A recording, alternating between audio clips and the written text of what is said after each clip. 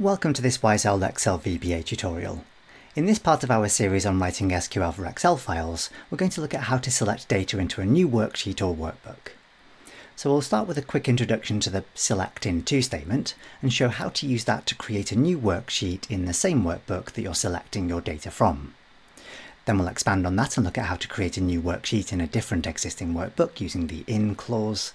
And finally, how to create a new worksheet and new workbook at the same time using the same statement. So let's get started. The setup for this video is very similar to the previous one in the series. We have a macro-enabled workbook which allows us to execute an SQL command by clicking on this button. And when we do that, it's going to select some data from a separate Excel file called movies. Once we've selected the data, we'll insert it into a brand new worksheet, and to begin with we'll insert that new worksheet into the same workbook that we select the data from. Then we'll look at how to create the new worksheet in a different existing Excel workbook, and then towards the end of the video create a brand new workbook that the new worksheet will be inserted into. I've got a collection of all the files we'll need all stored in the same folder, and I'll drop a link in the video description so you can download these files yourself and follow along with me with writing the code if you'd like to. Just to show the basics of how the code works, if I headed back to the Select Into New Sheet workbook, clicking the Execute Command button triggers a subroutine called Create SQL Command. And all this subroutine really does is builds the string representing the command we're going to execute, and then passes that command into a separate subroutine. To begin with, all I've done is write a basic select statement that selects some columns from the film worksheet, where the title column contains the letters STAR, sorted in ascending order of title. That should be fairly familiar to you if you've been watching previous videos in this series. The execute SQL command procedure takes that string of text and establishes a connection to the movies workbook in the same folder that this file is stored in, and then it uses our command text to set the command text property of the command object and then executes it. So no data gets written out by the command object itself, unlike in previous videos in the series where we've populated a record set object and then written the results of the record set into a worksheet. This query at the moment, although it does select data, doesn't write out the results anywhere. You can happily head back to this Select Into New Sheet workbook and click the Execute Command button as many times as you like. You won't yet see any results appear anywhere. Adding the code to write the results of our select statement into a new worksheet is surprisingly simple. If we head back to the Visual Basic editor, in between the select list and the from clause of our existing select statement, we just need to add in the into clause. After that, we can make up the name of the table we want to create, so I'm going to call mine results. I'll stick that in some square brackets, and then concatenate the continuation character to join that to the rest of the statement, and in terms of the code we need to write, that genuinely is it. At the moment, however, this command won't actually work for me, and the reason it won't work is because the movies workbook is still open. So unlike in previous videos in the series where you're welcome to keep the movies workbook open or closed, here it's absolutely vital that the movies workbook is closed.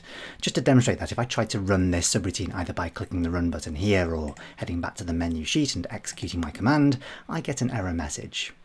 So I'm going to click OK on the error, and then I'm going to close down the movies workbook. You can hopefully clearly see here there is no results sheet yet. But having closed that down, when I now execute my command, if I now head back to the folder containing the movies workbook and just reopen that, I will see when it does reopen, I have a new results sheet showing a list of all the films whose name contains the word star. You may have noticed that when I wrote out the name of the new table I wanted to create, I didn't end the name with a $sign like I normally would do whenever I want to refer to a worksheet, such as film $.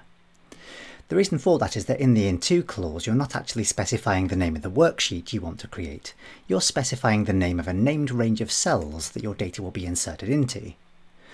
Just to demonstrate that, if I head back to the movies workbook, I can find my range names in a couple of different places in Excel. In the name box in the top left hand corner of the worksheet, I'll find an item in there called results, and if I select that, it highlights the range of cells that that range name refers to.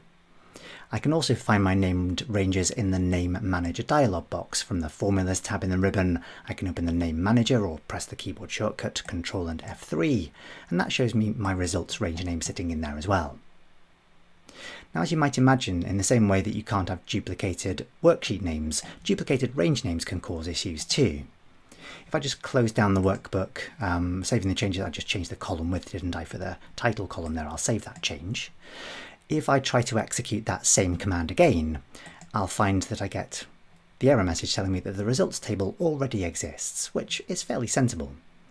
So if I wanted to be able to use the same results table name again, I'd have to make sure that the results range name doesn't exist. So I can head back to the movies workbook, and when it's opened I can delete the range name that I've just created. I don't need to delete the worksheet name. I can just head to the Formulas tab in the ribbon, open the Name Manager dialog box, select and delete the range name, confirm that I want to do that, and then close down the dialog box. So the name is no longer available, but the worksheet still exists and all the information within that worksheet is still there. If I then close down the movies workbook and I save it, I can execute my command again to create the results sheet. If I try to do it again, I'll get the same message warning me that the results table now does exist. And then if I open up the movies workbook again, I'm going to get very tedious doing this throughout the video, I'm afraid. So there we go, we've got a results and a results one worksheet. So it's got the same data in each, but I only have one results range name, which refers to the new block of cells on the new worksheet that's being created. One other way to make our range name available to our select in to statement again is just to delete the worksheet that the range name points to. So at the moment, if I head to the Formulas tab and choose the Name Manager, we can see that the results sheet, the results range name points to the results one worksheet. If I were to delete that worksheet, and I'll just delete the results one worksheet just to prove this, and then head back to the Name Manager again, the results sheet, the results range name now has a ref error because its worksheet no longer exists. Now that's sufficient to free it up to make it available to the select in to statement again. So if I close down and save the movies workbook and then execute my command again, it will work. And if I now reopen the movies workbook, once again, we will find that we get a new results one sheet and the range name results still exists, pointing once again to the results one sheet. Next, I'd like to talk briefly about ways to remove data using SQL. It's not really the subject for this video, but it does kind of fit in here, and there are a few differences, particularly if you're familiar with SQL from different applications such as SQL Server or Microsoft Access. So a standard way to remove data from a table is to use a delete from statement. You may remember from the previous video in the series that delete from isn't supported when you're connecting to an Excel workbook. So just to demonstrate that, if I close down the movies workbook, head back to the Visual Basic Editor, I'm just going to comment out the existing SQL command statement, then just create a brand new one. Say SQL command equals delete, I'll spell it correctly, delete from, and then the name of the table, in this case the range name, results. We could add a where clause to try to remove only certain rows that match our criteria, but delete from results would attempt to remove all the rows from that table. But unfortunately that's not supported, as I said, when you connect to an Excel workbook using ADO, so deleting data in a linked table is not supported. Okay, so an alternative way to remove things using SQL is to use a drop statement. Now a drop statement doesn't try to remove information from an object, it tries to remove the object entirely. So rather than delete from results, we could say drop table results. And there's no where clause to add here. You either remove the object or you don't. So this one will actually run. If I head back to the menu sheet and hit the execute command button, it has executed itself quite happily. But if we head back to the movies workbook and reopen that, we'll find that although it appeared to have deleted the results range, the results one worksheet is still there, and the results range name is still there, but hopefully what you can see is that it's simply cleared the contents of that range of cells. So it almost behaves a little more like a delete from statement would work. The issue here is that it doesn't solve the problem we have, that we've got a duplicated range name. If I close down that workbook again and then head back to the Visual Basic Editor, I'm going to get rid of this SQL command and then bring back our original one. if I try to run that one again, it's still going to fail because the result's range name still exists. So there are no good solutions here using SQL at the moment. In a future video I may cover something called ADOX, which will allow us to manipulate a workbook in a slightly more sophisticated way, but that's for a future video perhaps. Just to solve this problem today, rather than manually deleting the range name in the worksheet each time, I've written an extra little subroutine that clears up the movies workbook using standard Excel VBA techniques. So just to show you what that looks like, it's down at the bottom of module 1 here. It just opens up the file and then loops through the worksheets, making sure that the worksheet name is not film, and then deletes it. And then once all the other worksheets have been deleted, it loops through the collection of range names in the workbook. And if any of those range names begin with a ref error, then it will delete the range name as well. So bog standard Excel VBA for each loops to clean up the workbook. So if I run that subroutine by clicking the button or just running it from the Visual Basic Editor, the next time we open up the movies workbook, we will see that all the extra worksheets have disappeared, and any range names that would have returned an error have also been removed as well. If we wanted to avoid the problem of duplicated range names entirely, we could simply try to make each range name we create unique within the workbook it belongs to. One fairly simple standard approach to making names unique is to incorporate a date-time value in the name of the object you're creating. So one simple way that we could do that is in between the square brackets, just after we've added the name results, we could close the double quotes and then concatenate the result of a function called timer. I could then concatenate the closed square bracket to that. The timer function counts the number of seconds that have elapsed since midnight. So if I were to run this subroutine again a couple of times, you'll find that you can now run it multiple times. When you head back to the movies workbook and you reopen it, eventually we'll see that we've generated multiple results sheets, each one with a unique name containing the count of seconds since midnight. If we wanted to make sure that this was unique to a specific day rather than just the time of the day, we could also incorporate the date into the worksheet name that we're creating or the range name we're creating. So back in the Visual Basic Editor, as well as concatenating the timer function, we could also concatenate a formatted version of the current date. So let's add in the format function, and then I want to format the result of the date function, and then after a comma in some double quotes, let's format it with 4 Y's, 2 M's and 2 D's. So it gives us a 4-digit year, the 2-digit month, and then the 2-digit day. I can then close the round brackets and concatenate that with the timer function, and then making sure I've closed the movies workbook down again. When I execute the command a couple more times, 2 or 3, when we head back and open up the movies workbook again, we'll see that each of these new worksheets we've created contains a formatted version of the date as well as the time.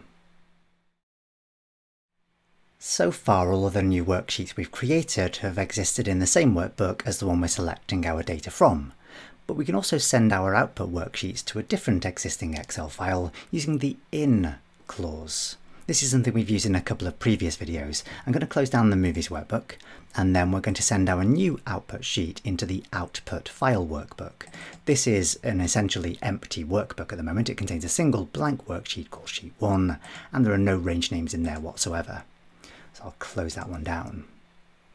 To add the code to do this, we're going to head back to the Visual Basic Editor, and then after the in_to clause, after we've written out the name of the table we're trying to generate, or the name of the range name we're trying to create, we're going to have a new line down here, and I'm going to open and close some double quotes and then concatenate the continuation character just to join everything up. So what we want to do here is use the in clause. So we're going to say in, and then there are 2 bits of information we need to provide. So in a set of single quotes, it's the file name or file path. And then in another separate set of single quotes, it's the file type. So that's the basic pattern that we're going to try to create. The file type is another Excel file, and we've actually written that out already when we've created the connection string to connect to the original movies workbook. If we scroll down into the other execute SQL command subroutine, we'll find in the extended properties section of the connection string Excel 12.0 XML, and that semicolon there as well. So I'm just going to copy that and then paste that in for the file type parameter.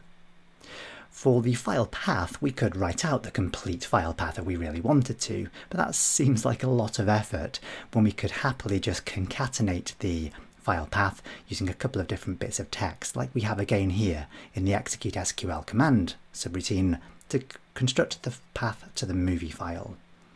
So I'm just going to copy and paste this bit of code here, and we'll make some adjustments in a moment.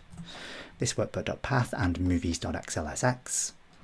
And then, rather than saying file path there, I'm going to open some double quotes, or sorry, I should say close double quotes. So we've got the in operator and the open single quote, and then concatenate that with what I've just copied from the previous subroutine, and then we simply just need to change the movies workbook name to the name of the new workbook called output file. So I'll change movies to output file. Okay, so having done all that, if we now head back to the select into new sheet menu worksheet and then click the execute command button, we'll find if I click that a couple of times or 3, when we head back and open up the output file, it should have multiple worksheets selecting data from the movies workbook, sending it out to a different workbook altogether. Now, perhaps the neatest thing about this technique is that the workbook you're writing your new worksheets into doesn't technically need to exist.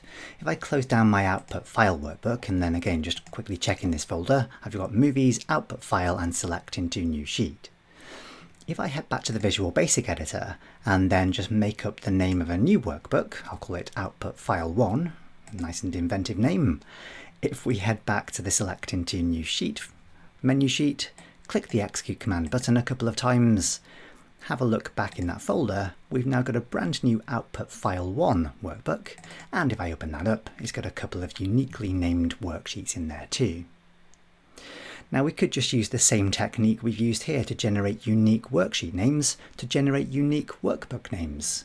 So let's close down output file 1, then head back to the Visual Basic editor, and then rather than just creating output file 1, I'd like to create output file followed by the date and timer. So I'm just going to copy and paste the ampersand format date, ampersand timer, ampersand. And then inside here, where it says output file 1, I'm going to stick a space in there and then close that set of double quotes and then paste in what I've just copied and then open a new set of double quotes for the end of the file name and file type. Bit difficult to read the whole thing in one single screen width, but that's what the entire line should look like. Okay, so having done that, we could once again just check that folder. We've got output file 1, that was the last file we created. Head back to the menu sheet, click your execute command button as many times as you like at this point. Each time you do that, you'll generate a brand new output file sitting in the same folder. And opening up each one of those, of course, will just show the same set of data. Each one will have its own unique range name as well. So there we go. That's how you can create brand new workbooks and new worksheets using a bit of SQL.